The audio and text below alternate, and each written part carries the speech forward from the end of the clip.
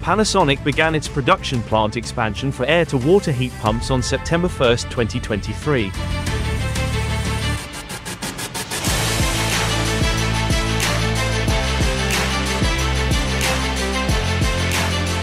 The upgraded facility features a modern design and advanced technologies for greener and more efficient production of Panasonic products.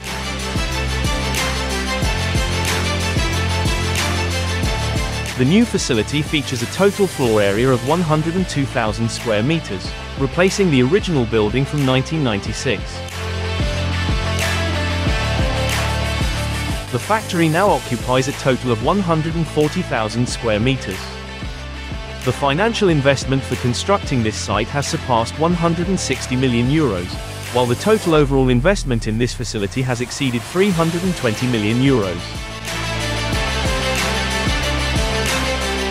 Automation and quality control are essential components of Panasonic's manufacturing processes.